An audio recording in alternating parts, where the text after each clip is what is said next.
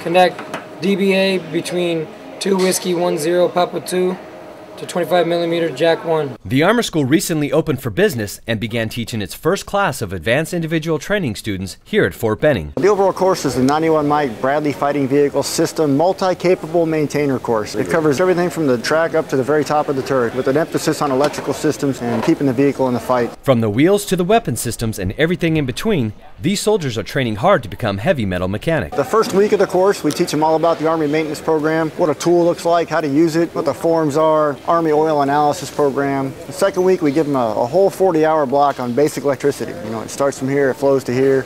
This is what a diode is, a capacitor or a resistor. And then the third week and fourth week, they go into the live engine bay and they work on an actual engine. They remove it, they do some tinkering with it, put it back in, learn how to troubleshoot some of the electrical there. Then they move over and do some suspension work. And then they come in here for about 6 weeks. 6 weeks of learning the ins and outs of the turret and all the electronics involved to keep it operating properly. Today the students are learning how to run simplified test equipment on the hands-on turret training, and they use that to diagnose all manner of electrical circuits on the vehicle, always making sure the gun and the turret work. And then they do 1 week, learn how to maintain the gun, and then they go to the field for a week and then graduate. Although it may seem like a lot, this 14-week course is designed to make learning easy, and the instructors are here to set these soldiers up for success. They're easy to work on.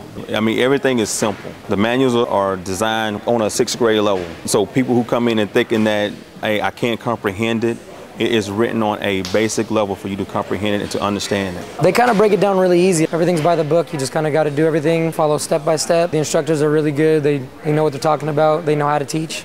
One thing they do is know how to teach. Those are really good instructors. These Armor School courses are force multipliers, vital for training our soldiers in the skills necessary to keep our vehicles in the fight and our troops safely moving along the battlefield. When these soldiers leave here, they may deploy with a unit that didn't bring their Bradleys. So they may be required to repair MRAPs or Humvees or route clearance equipment. And if they have a working knowledge of electrical schematics and how electricity works, they can jump right in and fix almost any problem. They keep the Bradleys rolling along with the crew members and everything. They're very vital into keeping that equipment in the fight.